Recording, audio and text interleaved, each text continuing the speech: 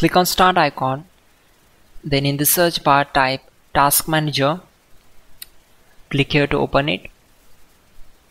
On this window, click on File, then select Run New Task.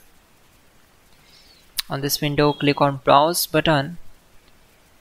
Now we need to select this PC, then open C drive.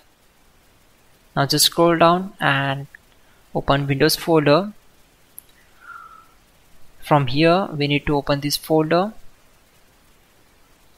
then just scroll down and search for cmd.exe. Select this and click on open.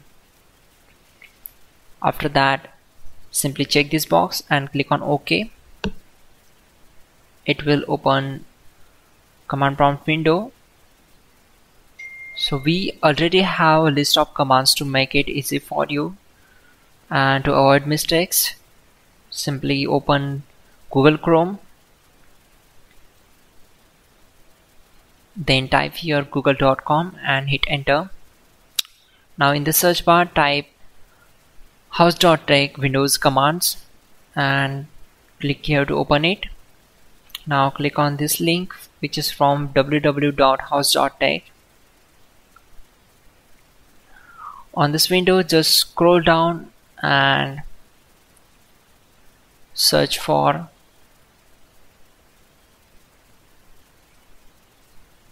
command number 12. So copy this command, simply click on this, right click and select copy. Now go back to command prompt window and right click on command prompt to paste and hit enter to execute it. After that,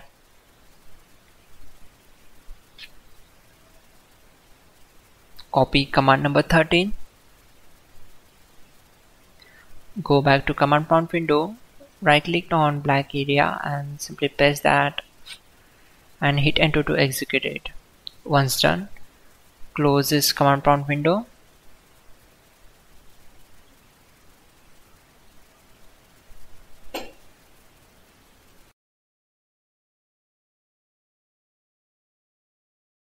Right click on desktop and select display settings. Then just scroll down and click on display adapter properties. It will open new window and here you can check total available graphics memory. Now close all these windows. Now go to search bar and type here registry editor. Click here to open it, select S. It will open register editor window, then expand these folders one by one. Right click on Intel, select new and click on key and name it as GMM. On the right side, right click and create a new value and name it as dedicated segment.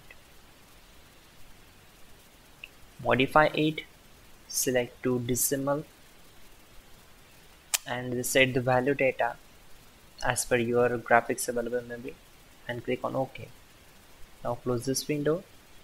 Finally, restart the system, which is very important. Before you do that, like this video. God bless.